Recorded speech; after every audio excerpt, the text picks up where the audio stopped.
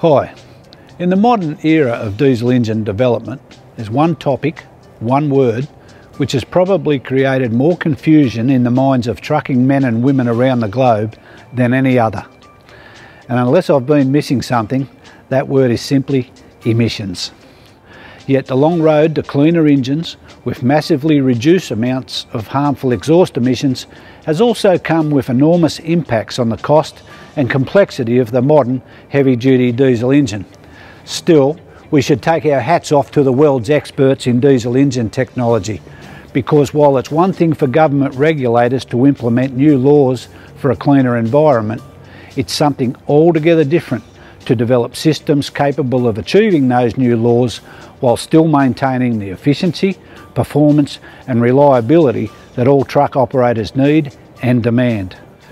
That said though, emissions technology has also become more contentious, particularly with different engine makers pushing their own technological barrow, some initially preferring an EGR emission system, others more intent on pursuing the SCR path.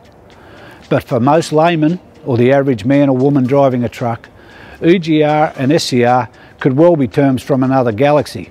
So, in very simple terms, what do they mean?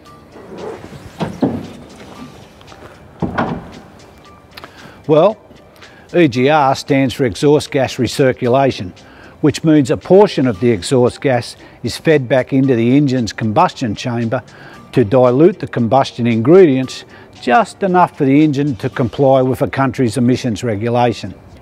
On the other hand, SCR stands for selective catalytic reduction and treats harmful emissions in the exhaust system using a catalytic converter and the injection of a reduction agent such as liquid urea, which nowadays is better known as AdBlue.